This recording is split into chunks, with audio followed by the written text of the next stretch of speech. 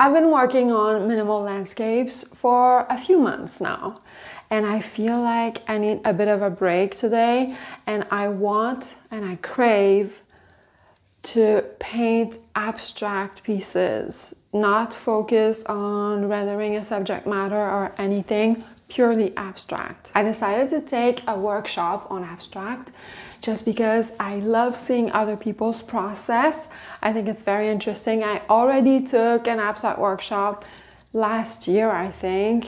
It was pouring acrylic paint in very diluted ways on a canvas on a tabletop. That was a lot of fun. So it's the same website. It's through Artify. I really like the way they presented things, and there's different teachers.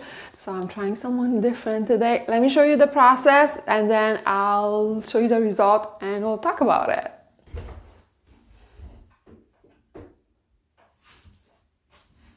Colors on the canvas. It's not too serious and it's not too planned out.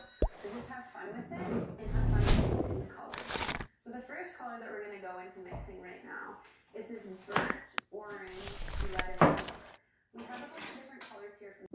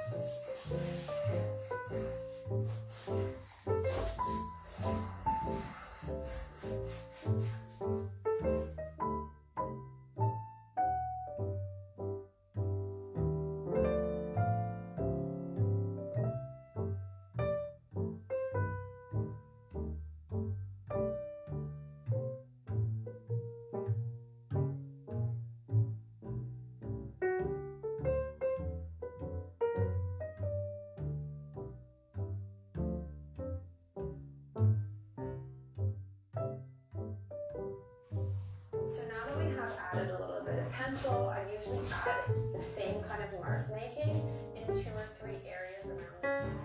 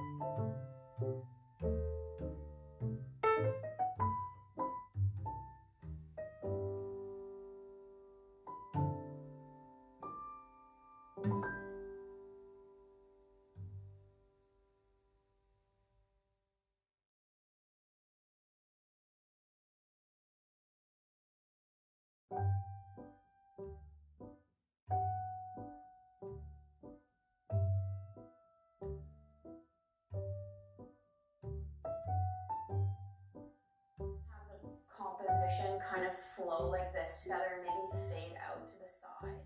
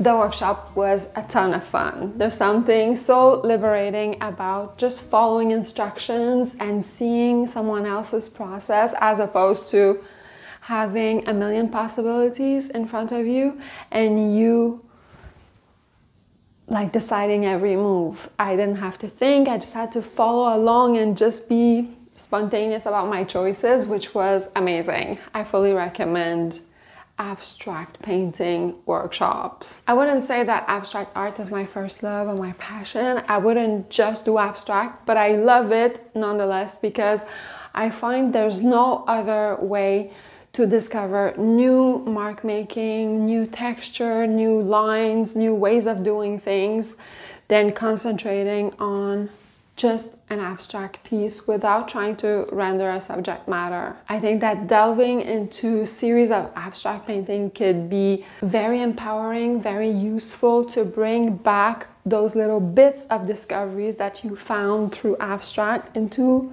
more figurative work and do kind of a hybrid between the two. That's what I love to do. So I needed a break from my minimal landscapes and that was just what I needed. I love the result.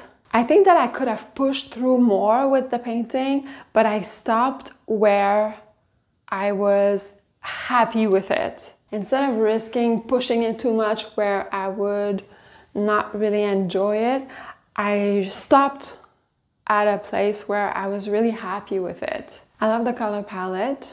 I love the use of oil pastel throughout the painting in a subtle way to create line work. And as you can see, there's a lot of texture on the canvas, and that's because it's an old canvas that I had that I covered up with gesso and I started a brand new abstract on it. I think that texture really adds to the subtle nature of the background without being too busy. There's still something going on. And I struggle with abstract art when I don't really have a plan or an idea or a point of inspiration. I'm good when I'm trying to render an idea or like a memory, a landscape, a place, or a feeling, and translating it into an abstract way. I can do that. But when I have a blank canvas and a bunch of colors and I'm supposed to just build it up aesthetically and spontaneously, I kind of get lost along the way and I don't know, I don't have anything to attach myself to and I find it difficult. But having a guided tutorial was really helpful and it showed me a way to slowly build up the canvas and reacting to the marks that I'm making and taking my time at every step of the way, because I think that one of the things that I was doing wrong was trying to rush through the process and be too bold too fast instead of finding more of a calm and slower pace and work more on a small area at a time, building it up and appreciating different textures and color shifts.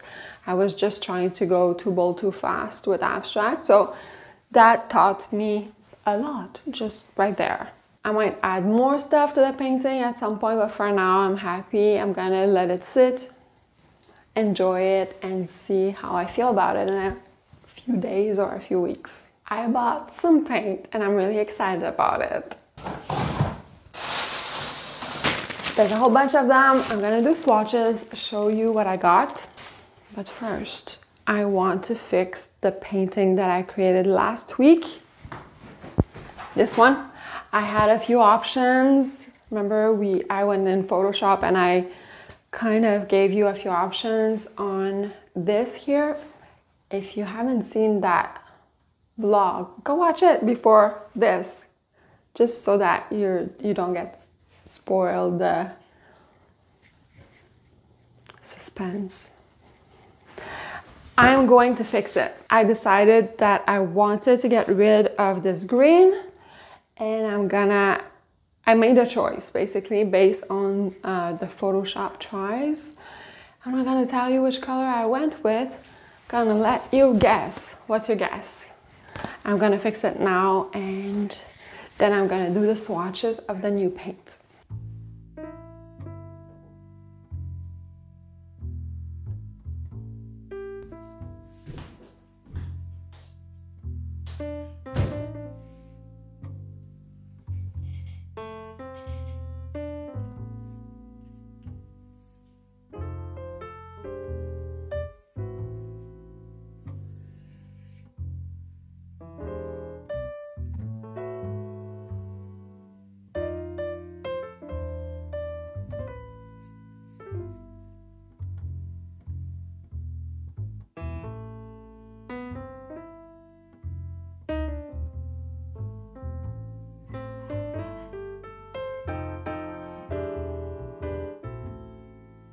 Did you guess? I decided to go with the lake. I think that it makes the sky pop, it makes the meadows pop. I feel like it's a good balance and I'm really happy with it. I might have to work like the edges around here, create a little bit of green, but overall I'm there and I'm happy. These are the paints that I bought. There's tons of it and it's all different shades of beige. And you might wonder why I bought beige paint and it seems boring, but it's not boring. Let me swatch them. I'm going to show you that it's actually not boring and then I'll talk to you about why I bought those.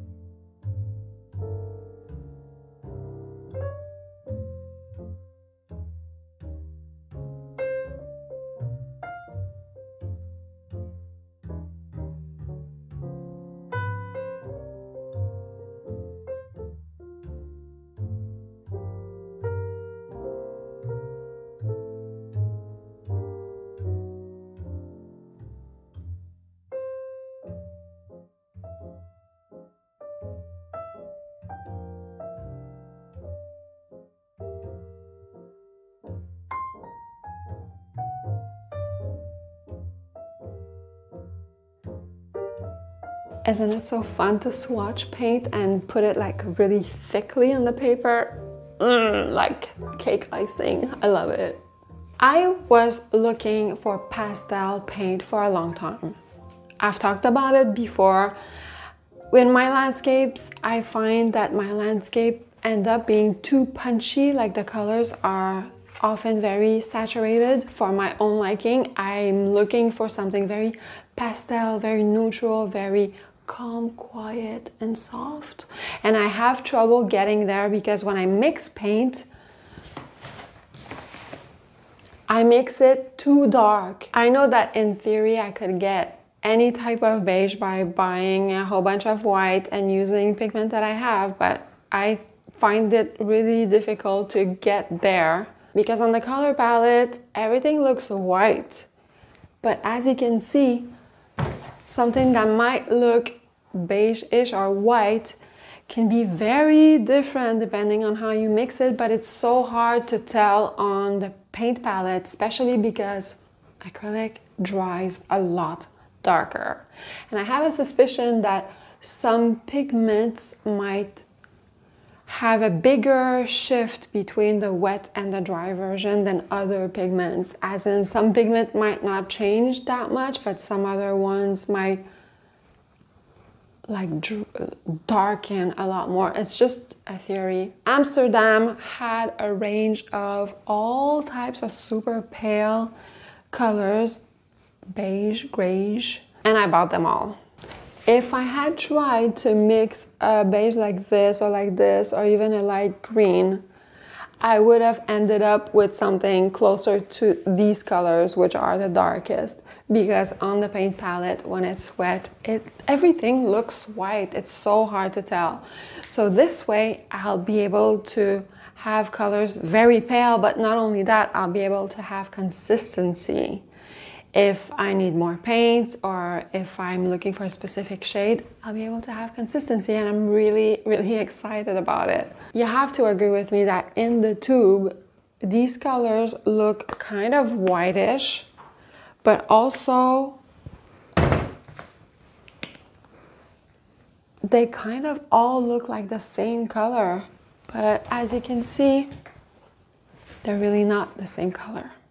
And in a painting, in a minimal painting, those very small color variations matter a lot. That's what creates depth in a painting. The only thing I'm missing now is colors like a purplish beige. Like there's one Naples yellow red that's more reddish, but it's still more in the yellow family.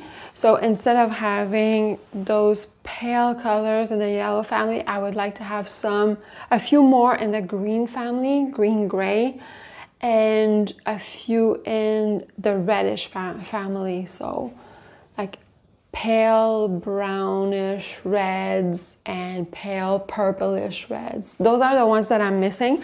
I think what I'm gonna do is mix a larger batch of a super pale color that I'm looking for and just keep it in a container, swatch it besides this, and give it a name and label that container so that I have a full palette of pale neutrals. Also, this green is amazingly beautiful. It's called green gray, and it's a great example of how acrylic paint, how it dries darker, because this is not even fully dry, it's kind of half dry, and in the tube it looks a lot paler. From my point of view here, it looks a lot paler.